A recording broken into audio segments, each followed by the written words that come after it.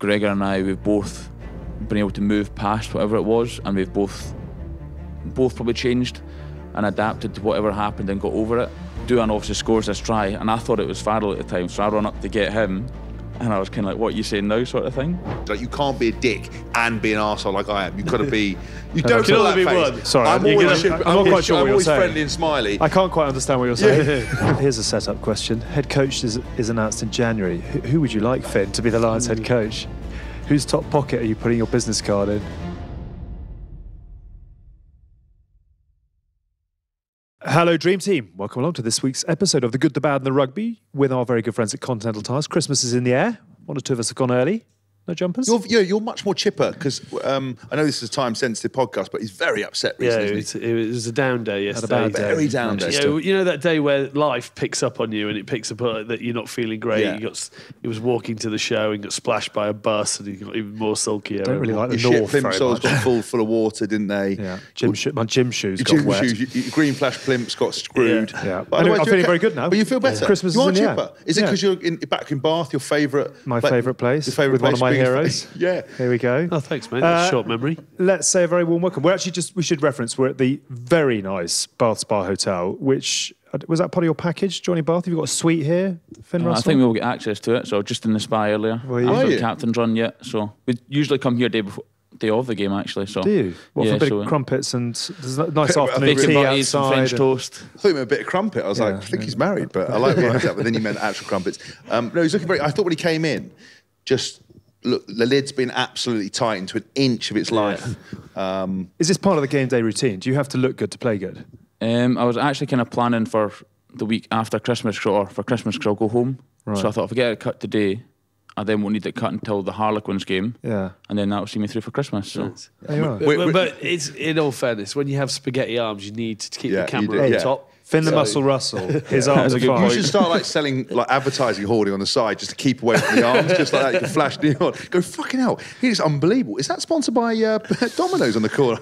Wasn't there a picture of you once before a Scotland game coming out of a tanning salon and getting into an Aston Martin that went viral? Or have I completely have I I made think that up? was Baines. That was coming out. Baines the bakery. That Is was that coming out was of. what Yeah, it yeah. was? But what a story though. So it was the day before a Scotland game and you'd been for a pie? No, I'd have gone back home to my parents in Bridgevallon and probably just felt like a steak bake or something in the morning. Right. So So took got that, the yeah. Aston Martin out and went for a steak bake. It's terrifying. I'm isn't it? on board with. How are you? Thank you for having us in your new city. It's very nice to see you. How is life? Have you settled in? Are you unpacked? Have you got everything as you want it? Yeah, no, it's good so far. We shipped everything across at the end of last season, but then we're up in Scotland for most of the summer. Yeah. The last 2 months has been nice. Just kind of getting settled in, getting things unpacked. My partner, she's settled in really well with the girls at the club, which makes it a lot easier. When she's kind of got a lot of stuff going on not off field, but outside of the house, it's good. So, like I say, to get into the centre of town is maybe 10 minutes, but then 15, 20 minutes to training, so it's quite easy. How's the noise factor here in terms of like Bath? Do you walk around to people honking horns, shouting, "Oh my God, it's Finn Russell," or is it okay? No, it's been fine so far. Yeah. I don't actually go into town that much. Usually when I get home, like I say, my partner's going to gym, like the CrossFit at night, and then dinners every other night. So I usually just get home from training, chill out with the little one, and when we're in town... How old's your little one? Just turned 1 2 weeks ago. Happy birthday. So that was good. We're in Scotland for it actually after the Sale game, which was nice. So Tell me about how easy it's been settling in at the club. I mean, it looks like you've hit the ground and taken off. Did you get much time between World Cup and starting? No, I came straight back in the week after, and then I think after 3 games, got a week off. So me and Emma went to New York for 5 days. Nice. But settling in's been really easy actually. All good guys, which makes it easier obviously. I knew Cam, Josh Bayless, Rudy McConaughey from Scotland stuff before. And from when I signed, I'd chat to Johan kind of on a monthly basis. Not much, just a quick catch up, how you getting on sort of thing. And throughout the summer, Lee and Johan came up to Scotland just to catch up around the attack and stuff and all the rugby side of it. So even through the World Cup, they didn't bog me down with anything. Just after we got knocked out, they just sent over a call sheet and said, "Come back in kind of when you're ready." And I said, "I'll be there on Monday or Tuesday," I think it was. So, did you have any preconceptions about coming to the Premiership and sort of what you were going to expect and the kind of way you were going to be received? Because I know we've talked a little bit about people, the fierce kind of patriotism of the Scottish and the Irish and Welsh and stuff. When they come this side, do you find it any hostile or any different, or is it all good? No, I found it I found it fine, to be fair. I think coming to Bath with the support you have here, everyone's getting behind the team and wanting the best for the team, so it's been very easy on that side of it. And then I think the way that Johan's trying to, or allowing us to play, it's been good as well. Everyone's buying into that culture, so none of the boys anyway have an issue with me. I don't think they might tell you but I different. wondered, has it softened you now? Are you like less like fuck you English bastards, or a bit more like actually they're not as bad as they That'll thought? never die. No, they've not told me to change my ways yet. So see the next few results go, then I might change my mind. But it seems good so far. Like I said, a good group of boys. You play against a lot of them, but you don't actually get to know them until you're in the same team as them or you're involved with them. So it's been good getting to know the guys who I didn't really know that well. But I can't really say that I've not enjoyed it. If that makes sense. Okay. I've not felt any. I don't know what to say. Animosity. Animosity towards me. I was a bit worried when you came down that the Johan van Graan and the coaching style and South Africa, not to go very stereotypical South African, but last year they played very, very sort of strict box kick, everything else. Obviously, Lee Blackett's now there, who is very opposite to that. How has the balance been? And obviously, you need your freedom, you need your style to play. I think looking at the games coming, have you had free reign to do what you want with the attack, or is it always a balancing act? Yeah, and I think Lee, he's been really good that he's, as you said, he's an attacking coach and very much let's have a go and play. When I first met Johan, I kind of asked him, like, what's the style that you're looking to play here? Because if I come just to a kind of box kicking team and box kicking scrum set piece team, it's not probably going to be the best for me, he's not going to get the best from me either. But he said with the players he's recruited, me being one of them, Ollie Lawrence coming, Ted Hill, there's boys that he's got that are looking to play a bit more expansive. And I kind of said, well, when I used to play against Munster and he was the coach, a lot of it would be just their box kicking and trying to win the aerial battle. And he said, well, with Conor Murray, who was probably the best kicking nine of the game, he's already played to the strengths by doing that. So through his recruitment, he's trying to change, or has changed, the style of rugby that he might have been perceived to coach before. He's very open to ideas and different ways of playing. He's not set that we have to do the box kicking or we have to go wide. He's quite open to it. Balance. Yeah, balance. And I think he leaves. One thing I really like about Johan is he lets me kind of chat to him very comfortably and say, I think we can go wider here, or we maybe need to kick that one differently. And he's open to ideas, but also he lets Lee have his say. He kind of leaves attack to Lee. It's quite refreshing, isn't it? Are you used to it? Because I've seen lots of teams where they try to, especially with England teams I've played in, where they've tried to make English players play like New Zealand. Everyone's put New Zealand when they were sort of number one team in the world, as the pinnacle of the way to play. But you can't. It didn't suit our style. You definitely couldn't do that with you in the team. There was not a lot of all black about. No, there isn't. But then when Eddie Jones came in, it obviously went back to the power game.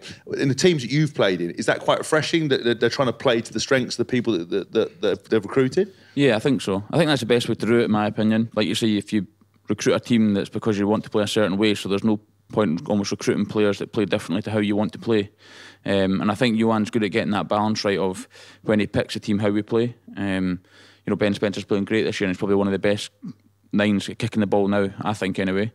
But he's had a lot of freedom around the rucks and be able to run with the ball and do his own thing. And I think that helps me, but also helps the team. It takes pressure off you. Yeah. If you're a nine that's going to take a few steps, then people can't come up as fast on you, or there's holes behind those players. That I think for me as well, I might be more of a running 10, and he's probably better at me potentially controlling a game. Yeah. So I can leave that sort of side of it to him, knowing and have trust, full trust in him organising it, hitting the kicks on the money, and boys getting it back. And then when it comes to the other side, when we're on the front foot and looking to play, he's going to have full trust and confidence in the way that I'm going to play. When I'm calling for it, he's going to trust it and just go through with it. So it's kind of the coach adapting to the players that he's got, but also the players working together and getting that trust with each other, which I think's been good this year. In terms of that, what they've got by having you is, if you look at your kicks in play, you rank first in all positions of all players. So it's not that you're just the running threat. It's because of the all-roundness of the game that you've guys got. And I think, having watched Bath as it's a team that I played for 8 years, it was a position that was needed, that was allowed. You had you've got a lot of young players around you, and they just need that connecting. And 189 kicks for 6,306 kicking meters, number one, if you wanted to know that. But also your offloads, you're number one, and then and assists, you're off. So you're getting, everyone's going to benefit by playing off you. So I think it's quite exciting for those young players that are down here. I think the kicking a lot of times people just think kicking just for the sake of it, but we've had quite a few attacking kicks. Yeah. We've had the contest. Well, sometimes you just have to kick long back and forward and stay in that battle. The offload is something that we're probably still working on to try and get that probably more fluid in the game, as to like when actually to throw the offload and who to potentially throw it. This is so what we kind of show a balance in the game. Yeah, we this kick it, but is- we also run it, we offload it, we do everything. So it's going to be quite hard to sort of defend that if we get it right. Can I ask you? I mean, it sounds like you're very much almost player coach now. Is that fair? But do you know what I mean? I mean, have you been entrusted? That's a very Joey Tribbiani way. He goes, I write my own lines. But is that fair? I mean, you haven't bought in. You've been brought in to contribute to what Bath are trying to do, not just execute what you're told to do. Yeah, but I think both of them. Yeah, so I've got I catch up with Liam Monday mornings, probably the Thursday morning, just to go over the first plays that we're going to run, what I think we should run, what he thinks we should run, and kind of getting that decision together. I think Lee is a great coach, so I'm not having to go and watch everything to try and create a game plan. He's got it all for me, and I've probably done a little bit less of the analysis since I've got a little bit older and kind of left more to the coach, just so I'm a bit freer almost when I'm playing, instead of overthinking too many things. However, on the pitch, I think as a 10, you've got to be kind of analysing as you go and figuring out the defence, what they're doing, how you can break them down. So on the pitch, I'm probably not a coach on the pitch, but I'm probably got more of an input when we're actually playing than the coach. Yeah. Because we're the one that's in the moment, we're feeling what's going on in the game, we're seeing the space, we're, as a team, we're kind of thinking that and feeling it. So Do you ever find yourself commentating when you play? Because some people, just because you talk to yourself, look, there's a hole there, get someone inside me. That sounds really dodgy. There's a hole on the inside. Alex, a boarding school. I need a wing. Well done, very good. I need a winger on the inside. I need. Look, they're pressing a little bit further out. Get someone around there. And you just talk your way through it. Yeah, we did one the weekend against Exeter, I think. So they obviously blitzed really hard, and we'd noticed that in the first half. And I said to Spenny, I said, look, instead of going through 12, just chuck it straight to me. We'll go across the front to 15, and we'll score off it pretty much. We never got the ball then, but the second half we did the same thing. And we ended up scoring off it because Matty put a good kick through and we picked up and finished it. But I think it is that kind of, you commentate and you predict what's going to come. It might not come, but if everyone's talking, looking for the same picture, then I think that's going to help in terms of the execution and everyone being in the right place. So I think it works on both sides of the ball, defence and attack. You run through different scenarios as what they might run, what they could run with the setup. And that way, if whatever picture unfolds, you'd hope that you've covered it and everyone kind of knows what they're going to do off the back of it. You've obviously got a lot more shots to fire as a player, but are you beginning to start looking at coaching? Can you see yourself in a coaching box? Can you see yourself suit and tie and press conferences? Social would be outstanding, wouldn't it? Yeah. I've thought about it. I'm not, I'm 31 just now, so hopefully another 10 years. But no, I don't know. I've thought about it a few times. It's not like something that I'm deciding yet, but I think some kind of coaching. Would you be interested in it? I mean, yeah, I'd probably like game. to give it a go and see what it's like. Yeah. I spoke with Greg Laidlaw, he's coaching over in Japan. He said he enjoyed it, but he's maybe not sure. I think he's still enjoying it, but I think it's probably very different being on the other side of it, trying to coach the boys that you probably played with, and I think getting a balance between the relationship with the players, if it is a club that you've played at. Would you be strict with curfews and stuff like that? There's a lot as long as they give me what they want on Saturday, they can do what they want. That's managing personalities, isn't it? Yeah. Does it ever frustrate you with kind of, because obviously what you talked about here. Smile says it all. The smile says it all. No, but like to frustrate you in terms of like how cerebral you are in terms of the game, how you've delivered, how professional you are. Obviously you wouldn't be as successful as you had been, but how some narratives have come out about you. Does it irritate you because it isn't true, or is it misunderstand? Do you feel like you've still got a point to prove, or do you not give a shit? I'm not too fussed about it at all, to be honest. It's probably more my family that like, they don't get annoyed by it, but like, why are they saying that? That's not true. Right. Or why is someone saying this? And it's just how it is. I think the job that I'm in, that's part and parcel with it. People are going to say anything they want, and luckily for me, I don't really bother about it. Because we interviewed Jason Robinson last night, right? And he was saying that obviously the height of his Wigan days, he was out 6 days a week, but he consistently performed. Obviously, at the end of the day, that will always catch up to you. But there was obviously a different mindset. I just wonder where we talk about the personality. Some people obviously like to relax in a certain way or to do certain things. But if you feel like you're under control and you're able to deliver, you surely should be allowed to be like that. However, that is within reason, Yeah, I think me now as a person, it's very different having my daughter, because what I do when I get home after the game is different to when I was at Glasgow and I was, early 20s on my own, or when I was in Paris, I was living on my own as well. So in Paris, I'd go back home and sit in the house on my own, play PlayStation. It was a bit boring because I do that every night anyway. So it was a bit kind of boring almost. So, and in Paris, there's so many like restaurants and bars and stuff to go to. It's nice to get away and just switch off from rugby. And I think me going out in the weekend, now it's not every weekend, obviously, but it's more a way just to switch off and get away from rugby. And it's that kind of decompression of the build-up from the week. Because I think as a 10, although I said I don't do as much analysis, you still do a lot of analysis and you're mentally there all week. So on that Saturday night, I see that as kind of like, this is my night just to chill out and get away from it and do whatever I need to come back that Monday ready to go again. And like I say, now it's different having a daughter because your responsibilities change. What you can do to take your mind off rugby is different. And also the fact you've got to wake up early and take the kids. Yeah, and if you've been away all week training, that's enough to put anyone off. You know what I mean? Exactly. Have you always had that sort of relaxed demeanour? Again, if I put it into for the first 4 or 5 years of my professional career, I was just angry after losing all the time. And then I was angry on the pitch and I didn't want people to see me smile and everything else. And then I sort of got to realise that sometimes bad performance, losing is part of the game.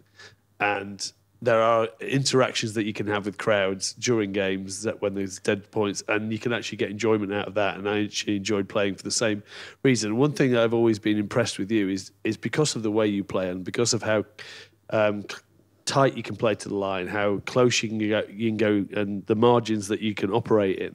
There are going to be times people intercept you, or there are going to be times where you'll make a mistake that costs you. And your ability to actually just push that aside and go, right, it's almost like slap, bang, done. You smile at someone and you sort of tilt your head, and then it doesn't change. It doesn't affect your thought process the next time or your execution. Is that something you've always had, or is it... So I'm going to guess it's probably not something you work on, just judging on how this has started. But is that just always been your demeanour? Yeah, it's probably something I've always had from at Glasgow. I've got 2 brothers and my dad. We've all played sport growing up, so probably making mistakes against them and them taking the piss out, or us taking the piss out of each other is probably part of it. And probably why people online probably don't affect me, because my family is first, or my mates are first to like have a go at me, which are the folk that kind of only that actually mean something to you. So-and-so online that's typing something doesn't really mean anything to me. My mates are probably, if they have a hard time with me, it's probably more, I know I should have been better in that game. But in the games, if I do make mistakes, you'll see me smile and kind of laugh. And I don't know, going back 5, 6 years, whatever it was, that was probably viewed as me not taking it seriously and not caring. Oh, look, he doesn't care, he's laughing. But that was probably more a coping mechanism. And that's probably my way. You'll see some boys have different things you do, like might snap their fingers or whatever it is individually. Mine was probably just smiling, sort of laughing, as if like that's it done now and on to the next thing. And do you do any psychology with any of it? Have you done any therapy stuff around that, putting tools in place or not? No, not really. Not done any. There's obviously mental skills people that come and work with different clubs. I've not really done any one-on-one. I think mentally I'm all right. That's what every mental person would say. So does I think I'm all right. Doesn't always fit. I thought I was fine. Yeah. But I probably chat to my family more as like, oh, fine. I'll call them, I'll chat to them straight after the game, and they might think I've played really well, and I'm thinking like, nah, but if I did this differently and that differently, this could have been the outcome. But also on the other side, I might think I did all right, and I don't know, let's say my dad, he could be like, yeah, but what was that kick about? or whatever it is. That's the grounding mechanism, isn't it? And I think that's what's been good for me, is it's not like a mental skills thing or anything. That's just how I've been brought up, and that's just what I've done my whole career. So me kind of chatting to them, it kind of actually goes both ways. Or if I'm down, they'll kind of tell that I'm down and kind of get around me, or whatever it is. I don't often get down. If we lose, it's more on how I perform, if that makes sense. Yeah. We could win a game by 30 points or 25 points, and I didn't play that well, so I'd still be like, yeah, but I could have been better. Yeah. Or if we lose a game and I play really well, I'm like, we lost, but I personally had a good game. So do you try and go and like they say Tiger Woods used to play, and if he did really well and he wasn't comfortable, he'd go and hit 2,000 balls. Do you have that mentality? Do you go home, shrug it off, or would you go, right, next day I've got to go out and like do some extra kicking if my kicking wasn't good, or how do you balance that out? I think it was different in rugby to golf, because golf's a very individual. It's like me doing goal kicking. If I miss 4 kicks at the weekend, I'll probably try and figure it out that next week. like my kicking's been pretty poor this year, I think.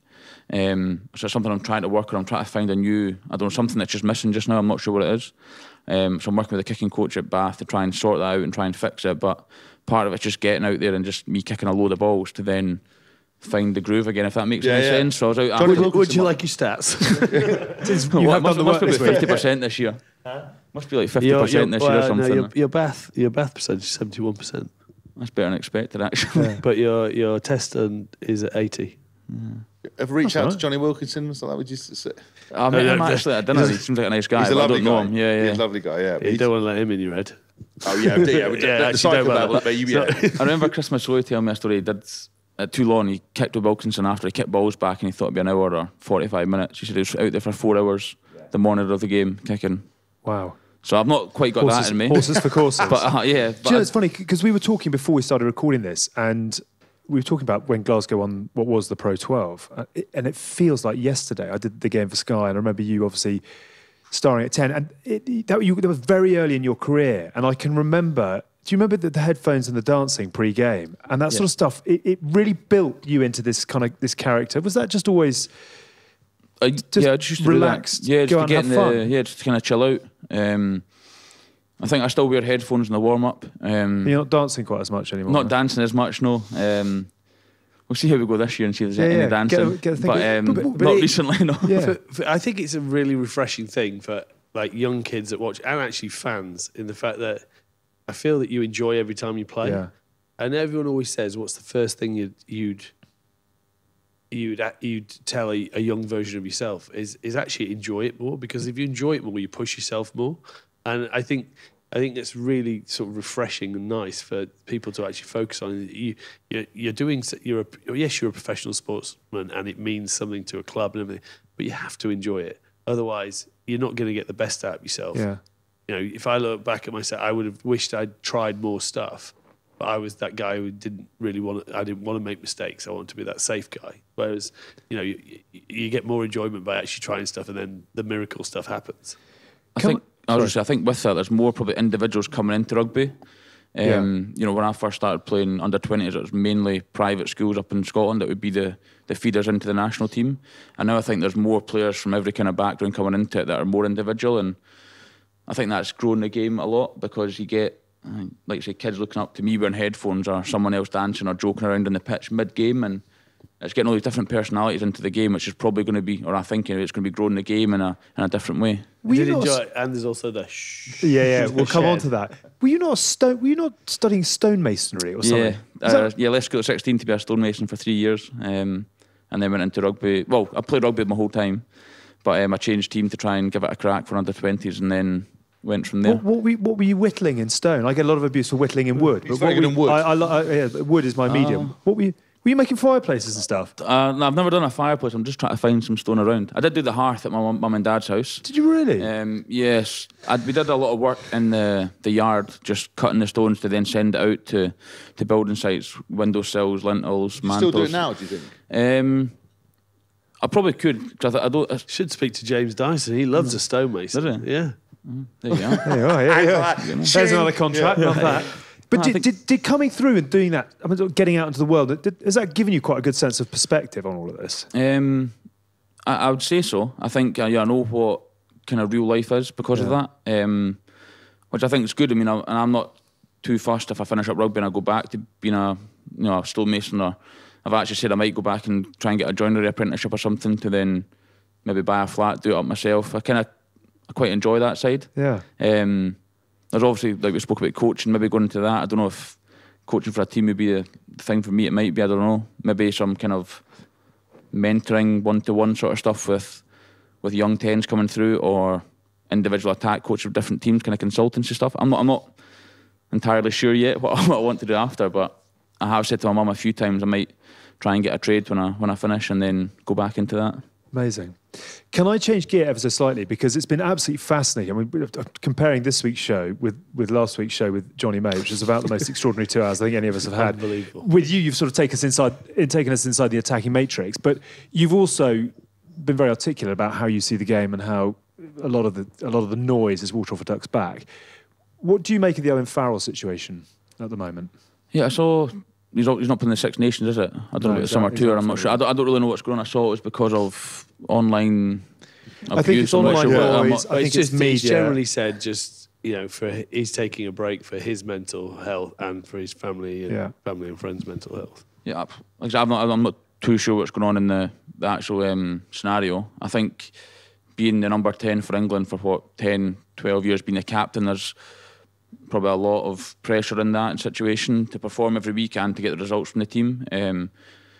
Obviously you get that with Scotland, but I think in England it's probably a little bit higher. And I think what he's done in his career is like everyone's questioning him now or saying things now, but they were all giving him praise up until this moment. Maybe like I said, I don't actually know what's been going on. Do you have sympathy though from your experiences? And you've had one or two bumpy rides. I don't know whether you read it or not, by the sound of it, not. But you seem to just sort of wander through it. Do you have sympathy for not just Owen but other players who find, and it seems to be more of a thing now than ever before, that players get caught between media, fans, and social media, and it just amplifies out of control? I've definitely got sympathy because everyone takes it all in different ways. For me, like you said, I'm lucky that I'm not bothered by it at all. No matter what someone says, it doesn't really affect me. So I maybe don't actually understand what it's like to be in that situation when it really affects you, or when after every game you're coming back in, you're checking the comments, your partner's checking the comments, and you're really affected by it. So I'm not. Do you not look at all, or do you look and just don't care? Oh, if I look, I find it quite funny. Okay. I almost really? laugh. I'm like, look what this guy said. Like, or my mates will send it to me, and we kind of laugh about it. And like I said to you, it's more important to me what my mates, my family say rather than guys online. It's just, and like I said, my mum or my dad, they might look at the comments and they're like, oh, why was this guy saying that? But why? Like, they shouldn't say that because that's not true. And I'm thinking, like, just chill out. Yeah. Like, it doesn't really matter. It doesn't bother me, so it shouldn't really bother you. If I'm being affected by it, then you can get affected maybe. But if I'm not affected by it, then don't let it stress you out. No, I mean, that's a very good way. I remember my mate, he said that he was going to reply to one of them, and I'm like, if you reply, you're just giving them what they want. They want that reaction off the back of it. They want you to interact with them and almost allow them to think that they've got their point across. Giving them oxygen, essentially. And also you validate them, because at the moment they follow you and they're on the outside looking in, and then you erode that path, so they're one step closer to you because you've got an interaction. That's why I stopped responding after about the 18th time of burning myself, getting cancelled and losing money. Be more Finn. Be more Finn. Be more Finn. There is a life lesson. We've got a new section on the show this week. It was pulled together by James. No, it wasn't. We're letting the fans in. We've got a new section that's called the Continental Tires Question of the Week, and it's a chance for those of you who listen and watch the show to ask questions that you want to know. I'm going to get back to Owen because we've got a selection here. I'm going to pull out the one from GG5356, who sounds like he's definitely a Russian bot. But he's asked a very intelligent question, and we're talking about Owen. You and Owen Farrell appear to be polar opposite. Do you guys get on? Honest answers only. We got on really. What did you say when you after you clattered him after Dwayne's try? What was said? Well, in the Lions, we actually got on really well, me and Faz. Yeah. And whenever I watch him now, he does seem like he's relaxed a little bit. It seems like he's smiling a lot. So I think maybe Faz of the past is maybe not the same in terms of being as intense. I'm not sure. I don't play with him every week, but. And like I said, in the Lions, we got on really well. Maybe that's because I know some of the Saracens boys from Scotland and stuff, and they said that he was a good guy. Everyone's got a perception of people before they actually get to know them. Yeah. There you go. Wasn't very convincing. Yes. Other stack up to the perceptions that go before them. Yeah, he's still a dickhead. It's fine. Yeah. But we're not the best friends, though. Yeah. But I love you, really. Be my friend? No, but seriously. You all right? Yeah, just checking.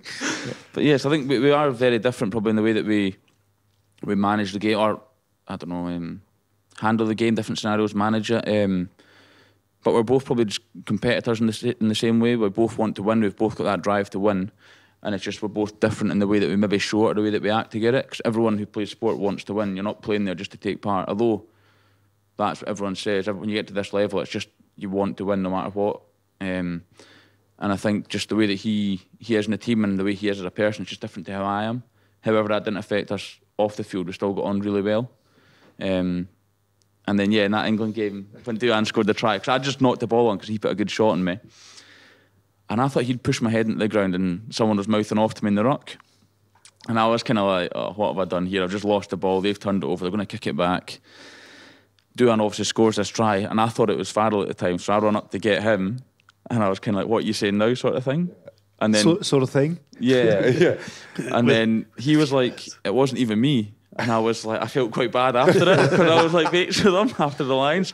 So I felt quite bad after saying that. And then I think it must have been when I watched it back, I realised I think it was Tom Curry and someone else in the ruck that would have been doing it to me. Not actually Farrell, but he was the one that tackled me and was in the ruck, so I thought it was him. Did you make up afterwards? Did you come and go, Alex, sorry, pal, Yeah, I said to him after the game, I said, I thought it was you, so sorry for that. Yeah. Can you just share very quickly the Doohan, Warren Gatland, the rebrand? Yeah, so on the 21 Lions, I wasn't there because I was still, I think, semi-final in France, so I flew in a bit later. And when I got there, people were calling him Dwayne. And I was thinking, I don't know where this has come from. But apparently in one of the first meetings, Gats was chatting something on the screen, I think. I'm not entirely sure because I wasn't there. And he was referring to Dwayne. And everyone's thinking, who's this guy? Who's Dwayne? And it turned out he's meaning Doohan, but he'd got his name wrong, so he's calling him Dwayne. But now, to be fair, Doohan, he's worn it well. He refers to himself as Dwayne. That's just what everyone calls him now. So I absolutely love the pinnacle of your career when the coach doesn't know your name. It's good though. Dwayne McSwerve, where are you? Yeah, Dwayne McSwerve. Talk to me a little bit about Scotland and a word on the World Cup. Is it bitterly disappointing? Did you fire everything you had and you can accept it? Where do you net that out? Yeah, it was very frustrating, obviously, to have gone out in the group stages again.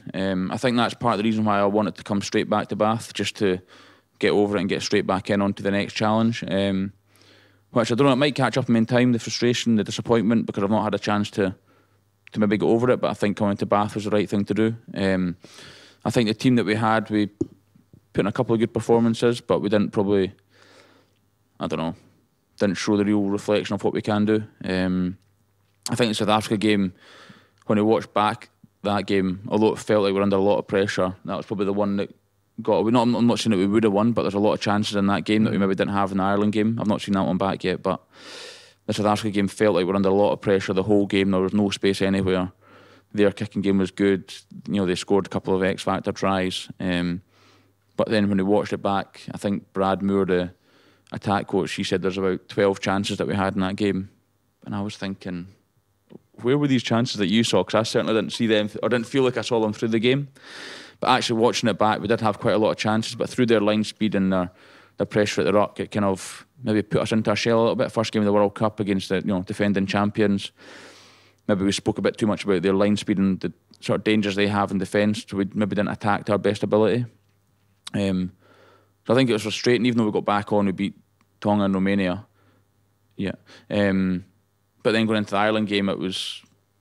It's a mountain. Yeah, it was tough, obviously, how well they were playing, and they got off to a quick start, obviously, and then we knew we had to win by, I think, 8 points. So they went maybe 12-0 up. So from there, we've got to beat them by 24 points now with 60 minutes to go. So, yeah, I think it was frustrating, but, you learn from it all, which is easy to say now, but it's 4 years till the next one comes round. So it's not like a Six Nations, which every year that it comes round, you can try and make up for it the next year. I think, for me, the stage I'm at, maybe one more World Cup, who knows? For a lot of boys, that'll be the last World Cup. So I think that's probably the more frustrating thing that's my third one. And we kind of went out in the group stage. Although it's a tough group, we still went out in the group stages and didn't get a chance to progress even further. So hopefully I've got another one and we do better. But for now, that's all it is. Yeah. No, I was going to say,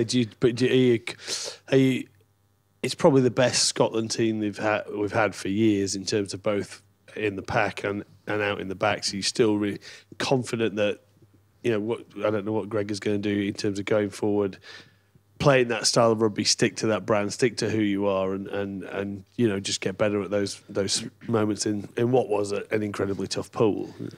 Yeah, I would imagine we're going to stick to the same style of play. I think South Africa won it, and they probably, if you look at their style of play, they're more sort of kicking it and forward dominant. Then the All Blacks with 14 men in the final ran them, so close they probably could have won it maybe, with a completely opposite style of play.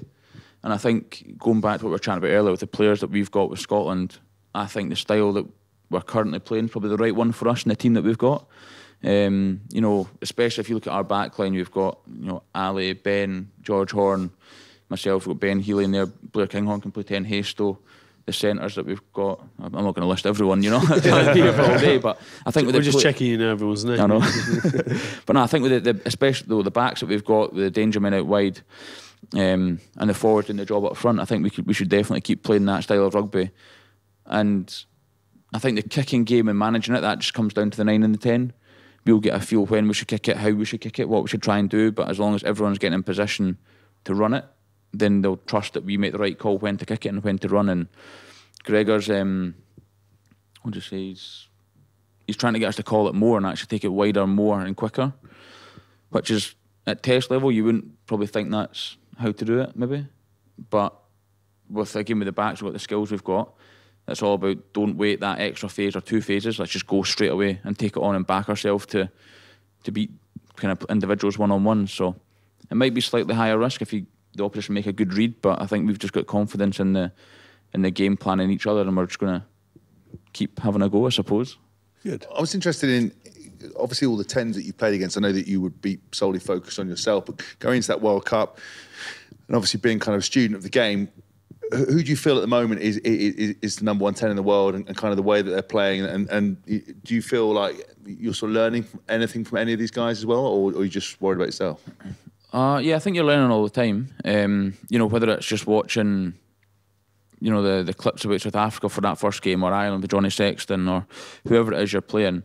But also other games, look at, again, how New Zealand play. That's probably more similar to us as Scotland, how we play. So I think Mo'unga's one of the best in the game just now. So for me, watching how he plays, how involved in every phase he is, he's not maybe thinking about 2 phases ahead. He's very much involved in that first phase and thinking we can maybe make a break here. Let's go after it straight away. And are you fly half friends or social media friends or like? Yeah, we've chatted a little bit. Nice. I played against him 12 years ago in Christchurch. So yeah, that was quite funny playing against him, and I've never played against him since. But I played against him then, so we had a couple of games there. What were you doing there? What was that? I had a Scotland. My first season in Glasgow, there's a thing called a McPhail Scholarship, and 2 players went over to, every year 2 players go over to New Zealand. I think it's maybe South Africa now.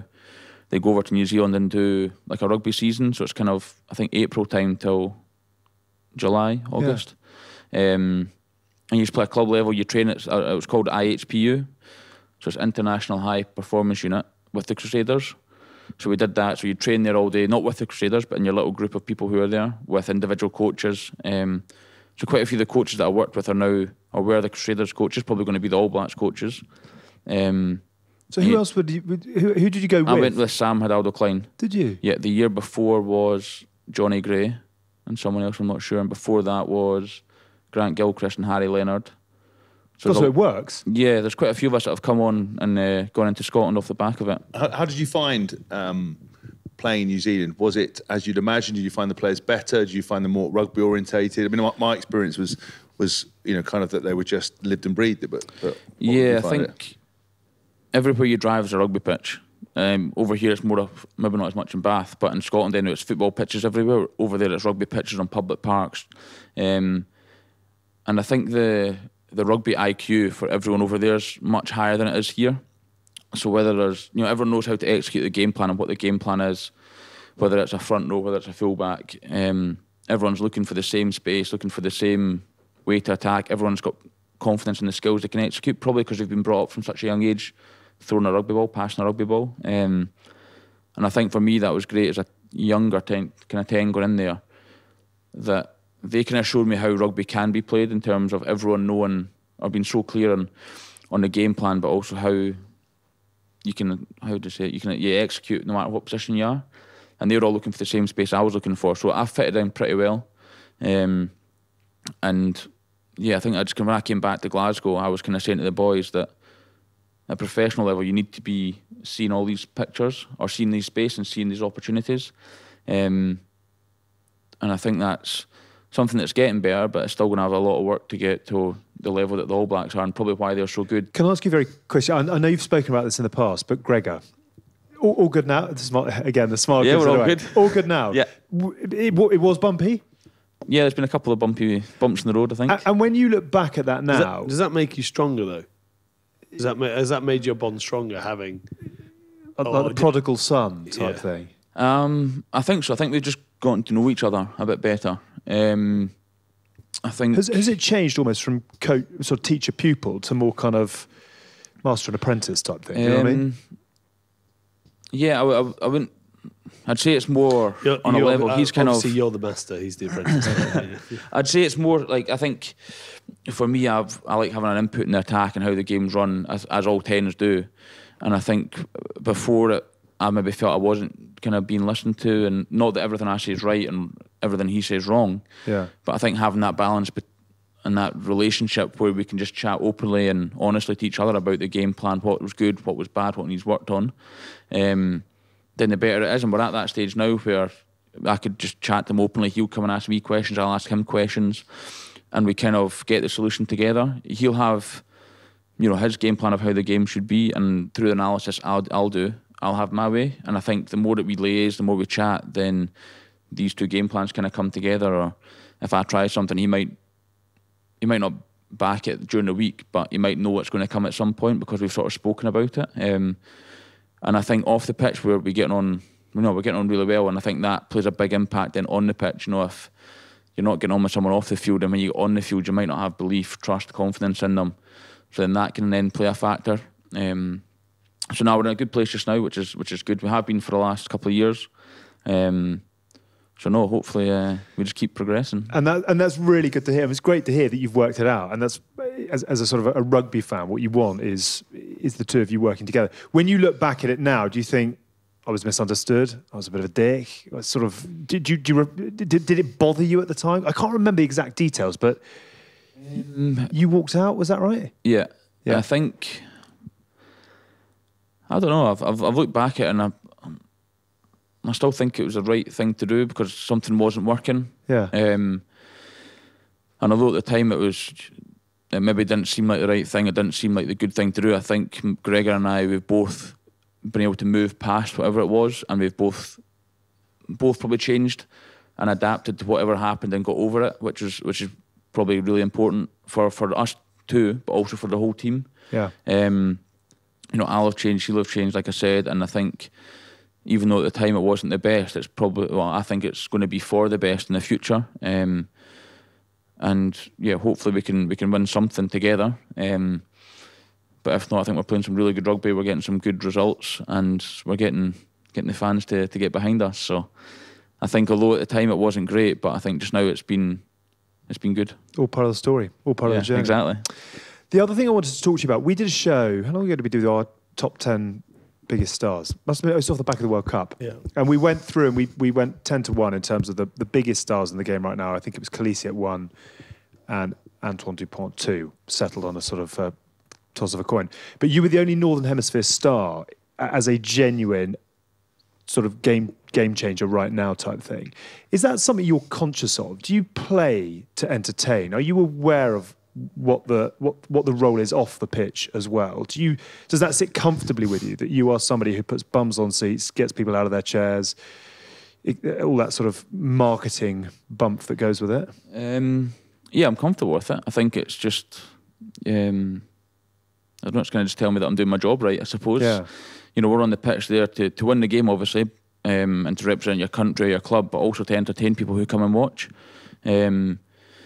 And I think for me as a 10, it's a very influential position. So if I'm there and able to influence the team and influence the crowd and get them, the crowd off their seat cheering and enjoying it, then I'm doing my job right, I suppose. So I wouldn't say it's something I think about. I think it's just the way that I've played my whole career. And I think my style's maybe changed a little bit, but I still got that excitement, I like to think, behind it.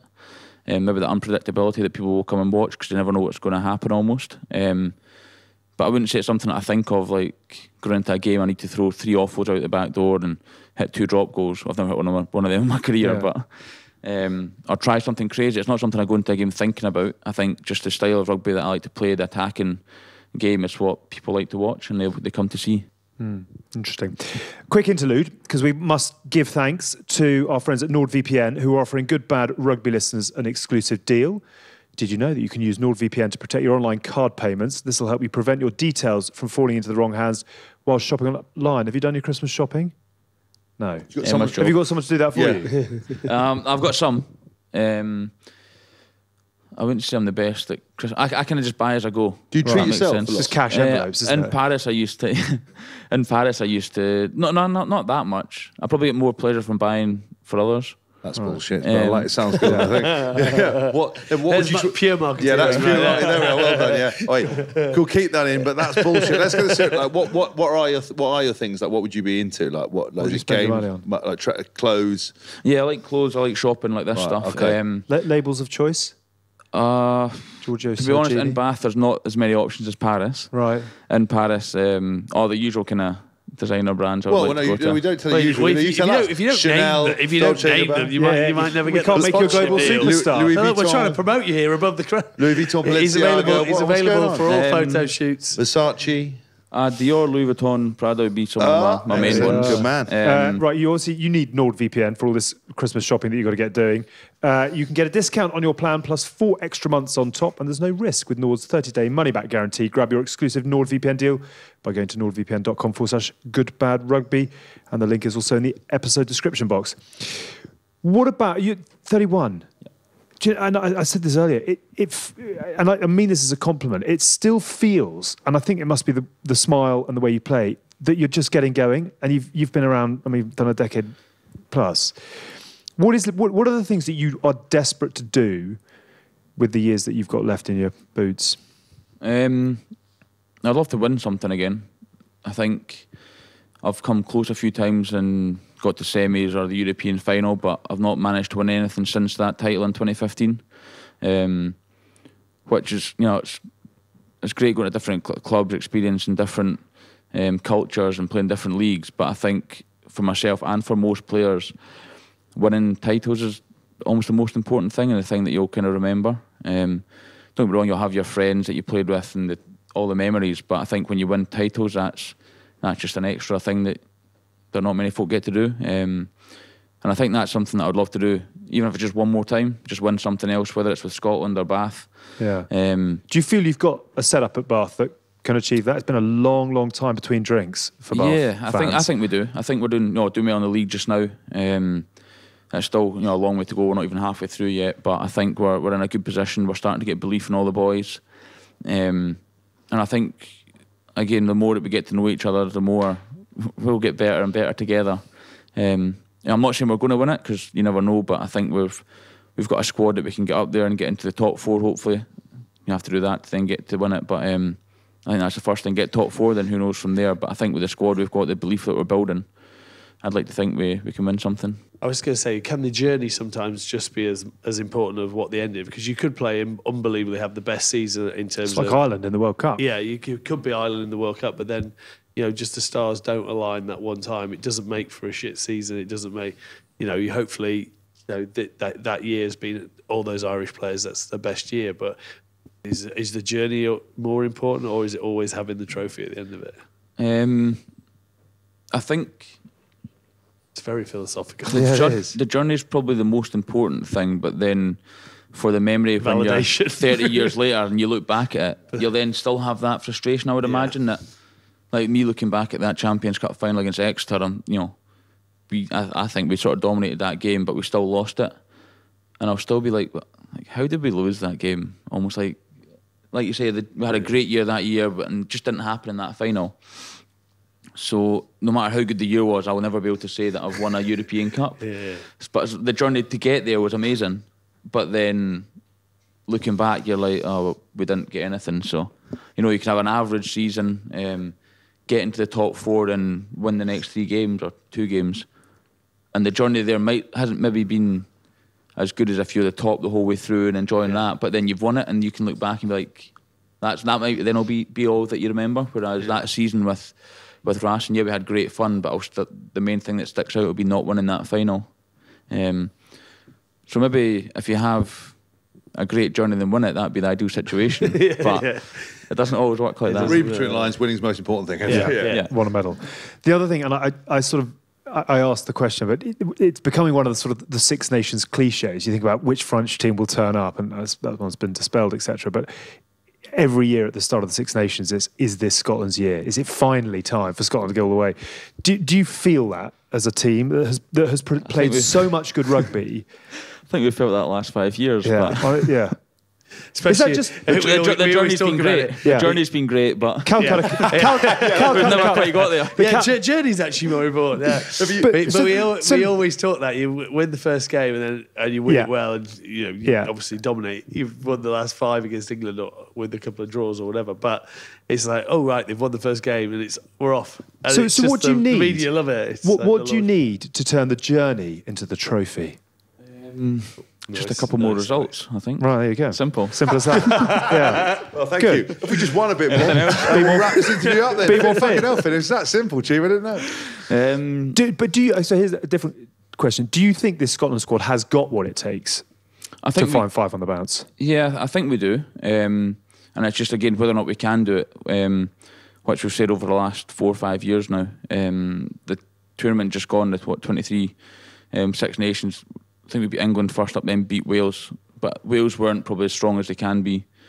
England probably weren't as strong as I think Bothwick had just come in then. Maybe it was sort of a transition. Bit of disarray, yeah, so I think it'll probably take us another 3 years, because 2 years ago we won the first game, lost the second. Then we won the first and the second. Yeah. So this year we won the first, second, third, and then the first, second, third. So another 3 years we'll get it. Perfect. Yeah. When he's 47, he'll finally get a He'll Six still be Nations going. medal. Yeah, so I just wondered whether, like, it's like psychologically with a team, you kind of see that because everyone always says the media doesn't play a role, but it seeps into camp in any way, whether it's through apps, if you don't have physical papers, coaches read things because there's vanity. You can sometimes feel like, don't mention the Grand Slam, don't mention the Grand Slam. Everyone's fucking mentioning the Grand Slam. Don't mention beating England, and it always happens. Yeah, I think everyone does talk about it as that kind of belief, that hope gets the excitement up. Yeah. And like, although I was joking about winning it in 3 years, like for us, we'd never won 2 games in a bounce, or the first 2 games, I don't think. So if we do that again, we've done that before now, right? Like we need to win the 3rd game, and then will it be the same again? You have that week off, building the hope, building the excitement, and then you lose. I don't know. So although I was joking about that, but you never know, because it's all, if we do win 3 games in a row, it's new for us. Final question is Lions. Is that an itch you're desperate to scratch? Are you delighted to have represented them in the way you have? Is there unfulfilled, unfinished business?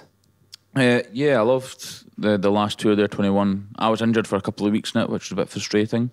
But I loved being there for the whole time. I was there 2017, but only for 10 days. We flew out for, we pretty much to just be sitting on the bench for 2. Was that part of the Geography 6? Yeah. It's called, yeah. It was popular as COVID. Do you know what I mean? But I bet you were really welcoming to the Geography 6. I bet you were a real I actually pom-pom was. cheerleader. I thought his name was Flynn Ryder. I didn't realise it was Flynn. No, but I was quite nice, I think. I'm always pretty much the same, because when you've got personality like me, you can't ever be outlandish. But boys get to do it at a hard time. Sorry, what? And what I mean is you can't be like, because you're an acquired taste, you have to know your limitations. Like you can't be a dick and be an arsehole like I am. You've got to be, you don't Can pull only that be face. one. Sorry, I'm you're always, gonna- I'm not quite sure what I'm you're always saying. friendly and smiley. I can't quite understand what you're saying. Shut the fuck up. I thought it was nice. I was chatty. Yeah, you're fine. Yeah, you were But right, I you're think when we came out, because it was the Tuesday before the first test, the team was kind of split between the test team and then the Bin Juice, Bin Juice, yeah. Was that no, it wasn't cheap. It was the Hurricanes game, wasn't it? Hurricanes, And Marler and refused to That- wouldn't he, come off. he was the Chiefs game. He wouldn't come off. Yeah. But he gave them a hard time. He was rattled by that. I don't give a shit by stuff like that. I mean, he's entitled to have his been, but I didn't care. But that was the point. But they were like literally in a separate. It was like a special bus for them and stuff like that, like quarantine and stuff. I remember it was Adam Beard who was out there. He no, actually it wasn't Adam Beard. He was the wrong. Corey Hill, he'd been there for 2 days and hadn't trained, and I was like, "How are you? You've flown out. Everyone's hating you, and you're not ready to train. What happened? You fall out the bus." Everyone laughed. He didn't find it that funny. Right. Like, you can't come out. No one wants you, and you turn up injured. You preface this by saying what a great bloke you were during the thing. I'm a really nice guy. But When you're an acquired taste like me, you've got to be nice to everybody, apart from Corey Hill, who you bullied off the tour. 40 people laughing. Sorry, Corey. We're open to have you on the show. Yeah. 40 people laugh. One person didn't. That's a win. That's being nice. I've entertained. That's how I operate. Net positive always.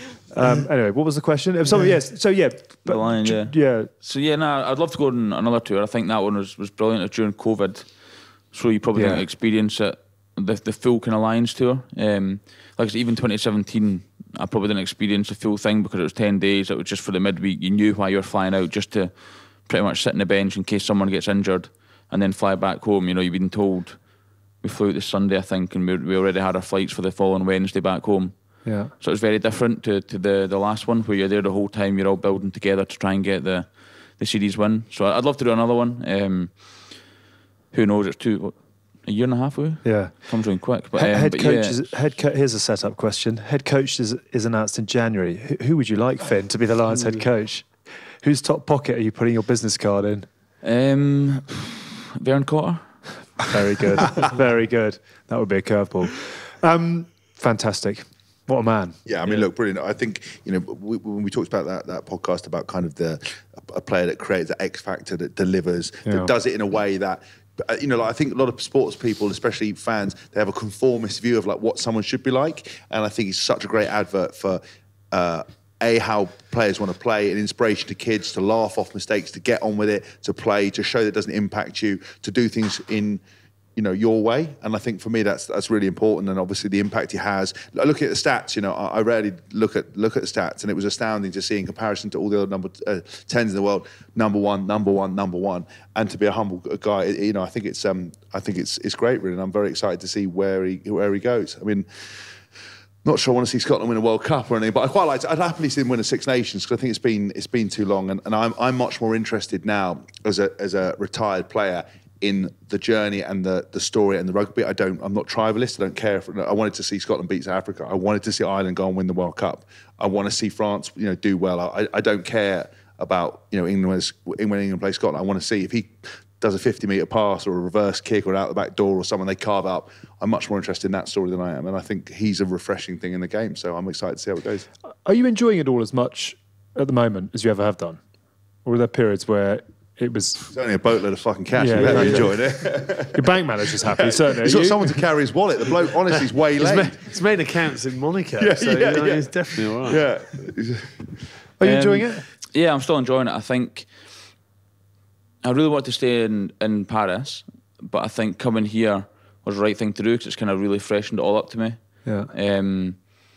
Had I stayed in France, it would have been good. Stuart Lancaster, a new coach coming in, but it would have potentially just been the same again for the next 2 or 3 years, and then by that point I'd have been 33, and then to do what would I do after that? Maybe somewhere else in France, but I'd have probably just stayed there. So I think, again, coming here to Bath and the team that Johan's building, the way we're playing, I think it's been really refreshing, and something new. It's at times it can be challenging being away from home. It's easier here than it was in Paris, but I think it's been really good, and yeah, I'm loving it, to be honest. And I think having my daughter as well, that's probably changed me a bit as well. It's not given me that sense of purpose. I think before it was kind of just playing for fun and for the love of the game, and I think that's why I'd probably love to win something, so that she's got a memory of that as well. Even if she might not remember it, but we'll have photos. So I think that's something that'd be lovely.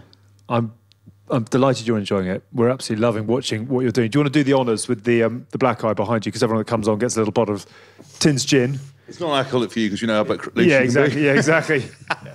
It's the watered down version. Yeah, exactly. Don't tell Greg. I'll give it to him now, and he can't play the game tomorrow because he's got smashed up drunk on the way home. Yeah. So we've created this to give back to the game as well. So we've got a fund that money from these gin goes back into Players Fund, but we always give one to every guest that comes on. So there you go. Happy Christmas. There you go. You can pass that on to someone. That's one of your presents. Exactly. You can always re-gift. Do you like gin and tonic? Yeah, I do. I don't drink it too much. To be honest, I only actually drink on a Saturday after the game. So I don't actually drink at all. Do you not? It's all right. So I'll save it for tomorrow night, hopefully. Yeah. I'll have to get another one next week. Very true. We'll send it. You take the boy out of Scotland. That is it. That's our Black Eye of the Week. Available on Amazon, in Sainsbury's, and Master of Malt as well. We're trying to raise £1 million a year for rugby players. As we go, £1.50 of every bottle goes into the Black Eye Rugby Fund, as Has said. Thank you very much indeed for coming on. It's been really, really good fun. We've entered the matrix. And I think the life lesson that falls out of this, as we said earlier, is #BeMoreFin. We could all live by that a little bit more. We have been The Good, the Bad and the Rugby with our friends at Continental Tires. We're a folding pocket production, stats and facts, and there have been a lot of them this week, have been provided by Oval Insights, and this episode was produced by Tom Edwards. See you soon. Bye for now.